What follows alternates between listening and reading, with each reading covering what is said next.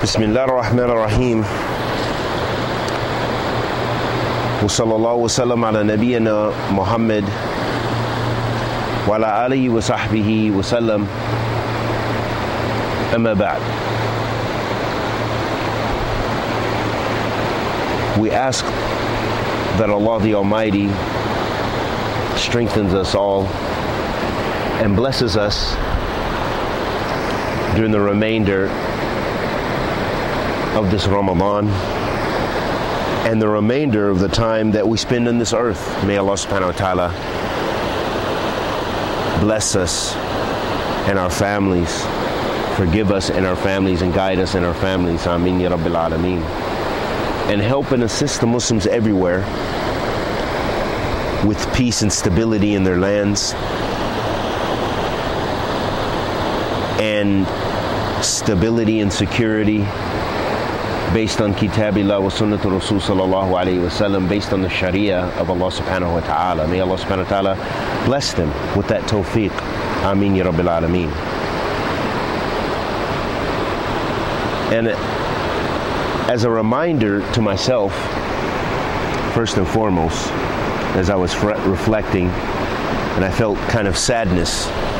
Sometimes you feel a type of sadness from whatever events in your life. Perhaps it could be family related, perhaps it could be related to your wealth and your livelihood, or perhaps due to the state of your iman. Whatever the various causes are, that as human beings we feel different emotions and sadness. So we need the reminder, as Allah subhanahu wa ta'ala says, remind, as the reminder benefits the believer. فِإِنَّ الذِّكْرَ تَنْفَعُ الْمُؤْمِنِينَ. That the reminder, it benefits the believer. So from Bab Tadhkir, as a reminder for myself and others, related to this dunya, that sometimes we get caught up in this worldly life and we think that this is it, and that the trials and tribulations that we're facing, that they won't come to an end, and that all the various things of this dunya, maybe sometimes we see that we feel that we're not blessed as others are blessed with certain aspects of this life, certainly worldly possessions. So it's always important for us to remind ourselves that the places of this dunya, this life, that this life is not the end result, and this life is a means to the akhirah. As the Salaf used to say, ad-dunya dar al-amal wal-akhirah dar al-jaza. That this life is the place of doing good deeds. So this is a time to reap, to do good deeds, to strive to better yourself. And the hereafter is the time to reap those benefits. So we have to be conscious that we will reap our reward, inshallah ta'ala, if we did good in the hereafter. It will come. And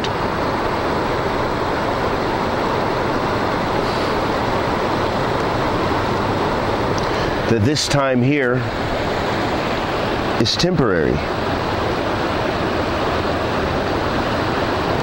and passing. and that we want to be of those who prefer the akhirah, the life of the hereafter, and that we use this world as a means for good. The Prophet ﷺ said, "Ad-dunya sijnu mu'min wa jannatul kafir." That we already explained the meaning of this hadith, but that the Prophet salawatu rabbi wa salamu alayhi said, this life, it is the paradise of the disbeliever. So that they've already, this is what they're going to get. This is it. And that it is a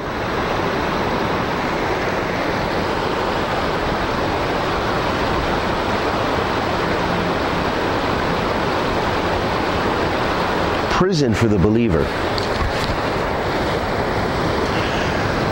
Meaning that the believer sacrifices a lot in this dunya. A lot of things that they may want, a lot of things they possibly feel they may need, but Allah gives us what is sufficient for us. But for sure, things we want, we sacrifice.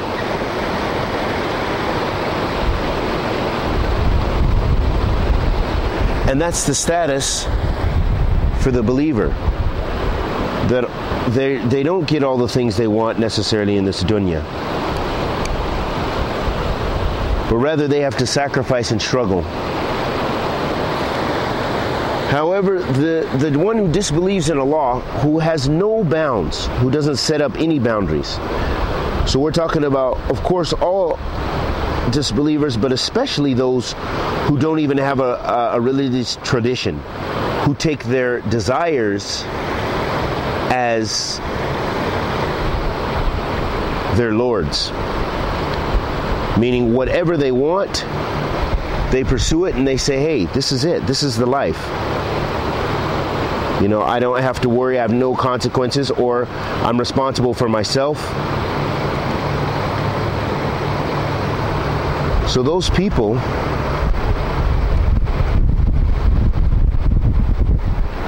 who take this world as their final home, they pursue whatever they want. So this is their end result, is that they enjoyed a temporary time in this life. But the believer goes through various trials and tribulations and struggles and sacrifices things that they may want. And they do that in order to attain a better hereafter. Allah subhanahu wa ta'ala says in surah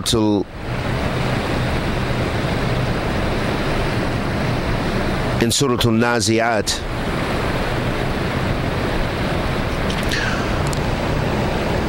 Allah subhanahu wa ta'ala says,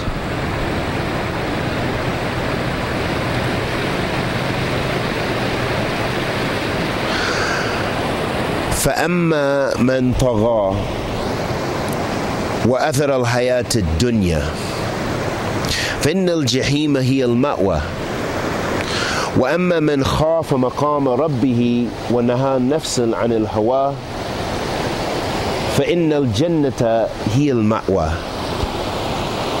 Allahu Akbar. Allah subhanahu wa ta'ala says, and as for the one who transgresses bounds, meaning they commit sins and wickedness, and they prefer the life of this world. So this world is that Jannah for them. This is their Jannah, because they don't believe in the Akhirah. They don't believe in the Day of Judgment. فَإِنَّ الْجَحِيمَ هِيَ الْمَأْوَى. So their end result, the place that what they're going to attain is Jahim. Their abode will be Jahim, will be the hellfire, and a wicked abode it is. And as for the one who fears his Lord subhanahu wa ta'ala And he prohibits himself from his hawa. That is such a beautiful ayah, because we see that how that practices and how it is actualized in our life. وَأَمَّا مَنْ خَافَ مَقَامَ رَبِّهِ وَنَهَى النَّفْسَ عَنِ الْهَوَىٰ فَإِنَّ الْجَنَّةَ هِيَ الْمَأْوَىٰ. And as for the one who fears his Lord and restricts himself from his desires, because we have desires. It isn't that the believer doesn't have desires, doesn't enjoy many things in this world we want to indulge in. While we see other people indulging in certain activities, sometimes our hearts might be inclined to that. But for the sake of Allah, because we fear Allah, because we restrain ourselves for the sake of Allah subhanahu wa ta'ala, that we deny ourselves that bit of what might have been temporary pleasure and of chasing our desires. And that's why Allah subhanahu wa ta'ala says, وَأَمَّا مَنْ خَافَ مَقَامَ رَبِّهِ وَنَهَى النَّفْسَ عَنِ الْهَوَىٰ. And as for the one who fears his Lord, and we talked about taqwa and what it means to fear Allah subhanahu wa ta'ala, fearing his punishment and fearing